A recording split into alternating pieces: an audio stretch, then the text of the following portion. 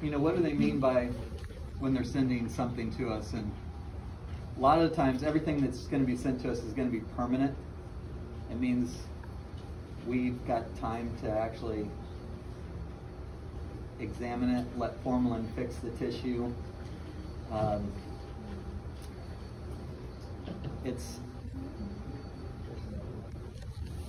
It's the most common thing that will come out of the OR to us. But first, let me digress just a little bit. If something comes out of the human body, it goes to pathology for examination. And that is about 99% of the time. There's a few times where it's going to go to, say, law enforcement, and we can talk about that as well. And there's a few times that the surgeon will give it to the patient after the surgery to take home. And those are cases where it doesn't have to come to us. But the majority of the time it's going to get examined by pathology. We are like the quality control of the hospital. So really anything that comes out of the human body, we've seen it from the small biopsy to, I can't believe the person swallowed a whole place setting of spoons. And some of you might remember that. And if you don't, and you want to see a picture of it, we've got that there in the pathology room. Along with spoons, there is a couple penknives, a lighter, a few other smaller things, a roach clip, some bottle caps, amazing amount of stuff that came out of one person at one time, all kinds of foreign bodies. But if it does come out of the person, it comes to us for us to document it. Same thing with medical legal cases. So say somebody gets shot and law enforcement isn't there to immediately take control of that specimen, that foreign body, for any better purpose, comes to us. We'll sign it in and we have a place that we hold on to it behind a locked door, and we take custody of it for that time period until law enforcement comes and gets it from us. So we'll go over that in a little bit. So first thing, I do list on here the different types of specimens that we will get from you guys. And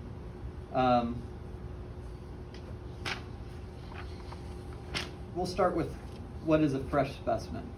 Sometimes the surgeon will say, send it fresh to pathology.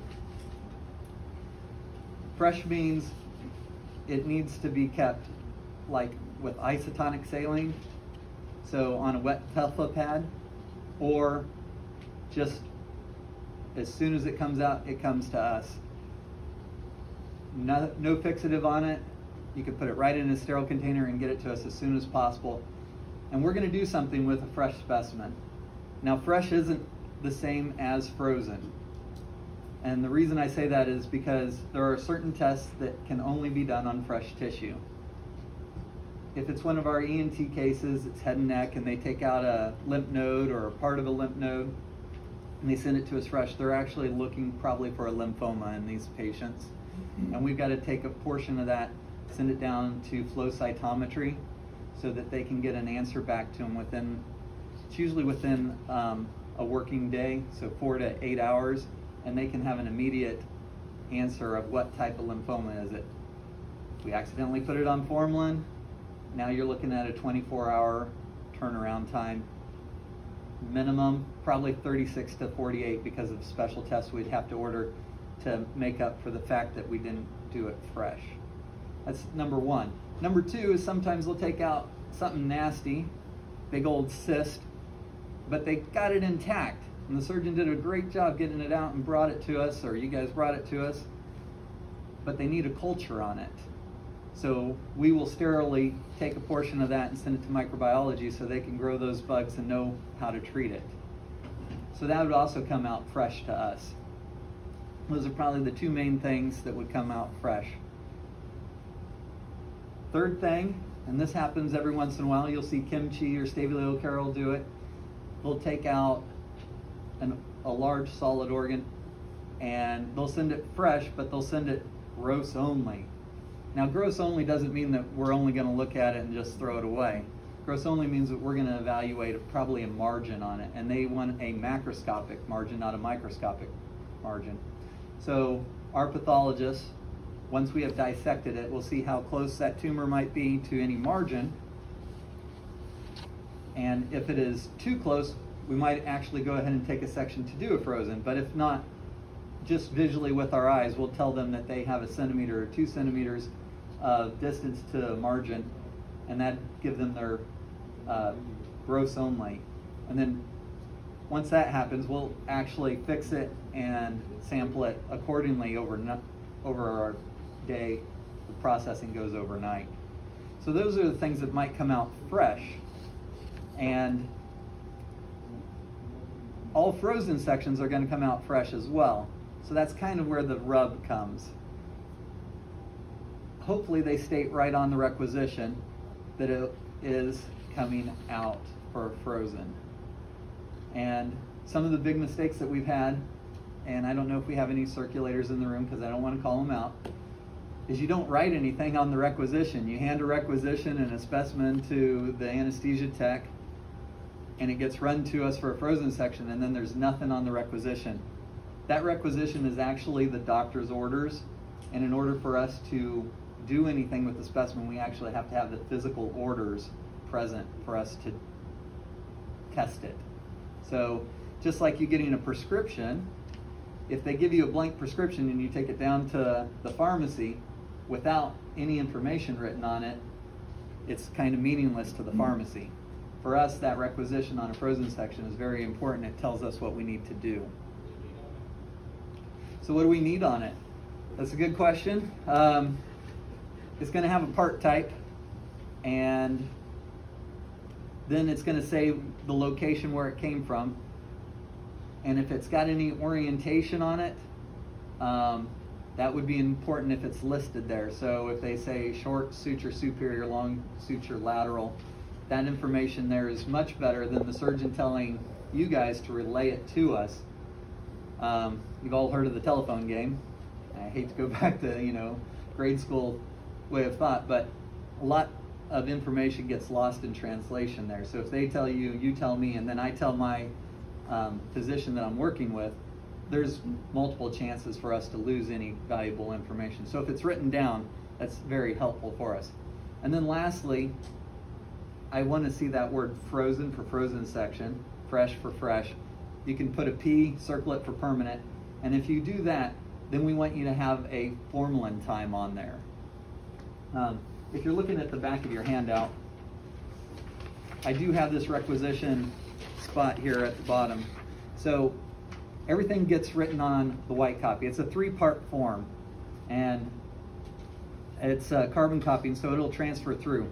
Please use a ballpoint pen. Felt tip pens don't always press all the way through. I know there's a couple ORs that only have felt tip pens in there, which is unfortunate for us, because then we don't see it on the 2nd or 3rd sheet. If you're going to send a frozen section, you tear off the bottom copy, which is pink. My handout has it red because my copy machine didn't like me. But this is pink, and you'll bring me that pink copy with the first frozen section.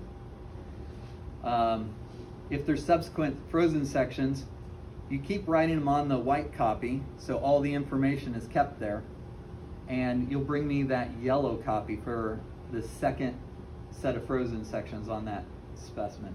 You can have 5, 6, 10 on that first one, and if you still have room on the white copy to write more in, that second set you bring us the yellow copy. And then if you have a third set, we want you to start a new whole sheet of frozen sections, a new carbon copy, a new white set. That way there is record on all the sheets. And you can have multiple sheets. We've had up to in the 40s on not just frozen sections, but permanents. And frozen sections and permanents can intermix. They don't all have to be at the top. If any of you worked with Dr. Dooley or Dr. Galloway, they love sending frozen sections. They love sending 10 at a time. And then they'll do a couple permanents because we call something positive, and then they'll go back and do more frozen sections, and vice versa. So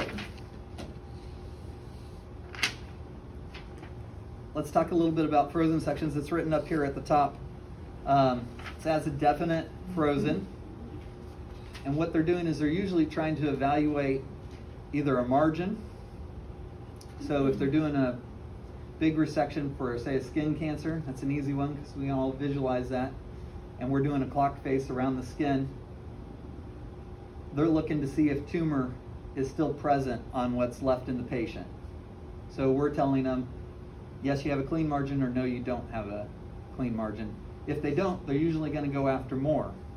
So frozen sections can keep going. The second main thing that they're doing is, what is this tissue? And they'll send it out to us, and they just need a diagnosis. So another common example there would be is if they're doing a thyroidectomy and they take out a small piece of tissue and they're looking at, is this parathyroid tissue? And in our differential, it's parathyroid. It could be a lymph node, it could be thyroid, or they could be taking something, we don't know what it is, fat or soft tissue, something totally out of the realm. But they need to know that if it is parathyroid, well, they may be exploring for the other 3 parathyroids. They may have made a mistake and they shouldn't be taking out parathyroid if they're just doing a thyroidectomy. Or if it is big nodule and it's got cancer in it, they may open up and do a neck dissection because that cancer from the thyroid might be already out into the rest of the tissue. So for us, it's very important. What are they wanting? Is it a diagnosis? Is it a margin? Sometimes they need both. And in those cases, we try to give them all the answers that they want. We try to get that done in a 20-minute time period. So once you guys have dropped it off, you'll probably see us stamp a sheet, and that starts our clock on being able to get a result back.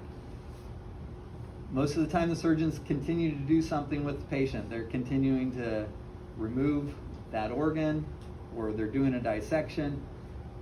But there are the occasion where they stop and they wait on us to give them an answer. And that's a long 20 minutes in the OR where you're just waiting on pathology to give you a phone call. What we do in that 20 minutes, I'll give you a quick rundown. So after we log in the specimen and we put it in the computer, it generates a number for us. We give it a macroscopic evaluation. That's basically, we look with our eyes, our hands, we measure it, we photograph it, we describe the outside of it. If it's for margin, we probably put some ink on it. That way, when we look under the microscope, we can see ink and we can see tissue. And if you then look, under magnification, the doctors can see whether it's cancerous tissue or regular tissue and how close it is to that ink. But then, so we've inked it, we select the tissue that we need, we actually put it in a negative 25-degree refrigerator or refrigerated microtome, and it freezes that tissue. Hence the name frozen section. I mean, it makes sense. We cut the tissue, we put it on a slide, we stain it, and then that's when the pathologist then gets a stained slide of the tissue to look at. If we're lucky, that first set takes about 10 minutes, the whole evaluation, cutting it, staining it. And then that pathologist has half the time in order to make a diagnosis and call it back in. So what can you do to make your life easier on frozen sections? So when you bring us a specimen, if your circulator has been nice to you, they've put an extra label on the top of each one of your containers that lists all the information. So it's an IDX label, it's got the part type, it's signed, dated for when the tissue was taken out. That extra label should match the one on the container. You can take it off the top of the container and put it in our logbook. Then we ask you to write what OR you came from, time and initials in the logbook. And then that's going to leave 3 blank spaces in the logbook. And this is different. It's just changed in the last 2 weeks. There is a whole right side of the logbook now is for quality control. Just like you guys, we get inspected by an agency to make sure that we're up to standards. And the new standard is that we do quality control on all of our frozen sections. So now the right side of our logbook is just for the pathologist to fill out for quality control. So if you guys have brought something in recently, you might notice there's more spaces in that logbook. Your side's the left, our side's the right for quality control now.